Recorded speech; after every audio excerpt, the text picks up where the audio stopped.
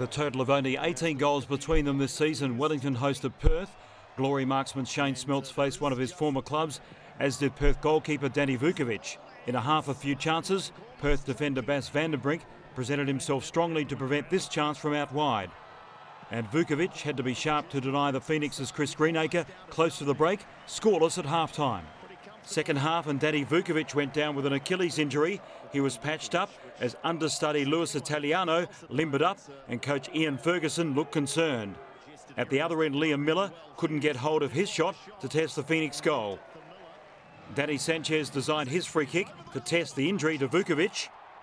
On 86 minutes, Wellington found their moment when Leo Bertos' corner was met forcefully. Sigmund, what a strike! What a time to break that record! Ben Sigmund, what a goal! And with Vukovic up for the free kick, the Glory rolled the dice one last time. They can't clear it. They can now. They're asking for handball, the Glory, and then it's blasted over the bar. In a fierce contest, Wellington holding on to record their third win of the season, ending a disruptive week for Perth Glory. That was an opportunity.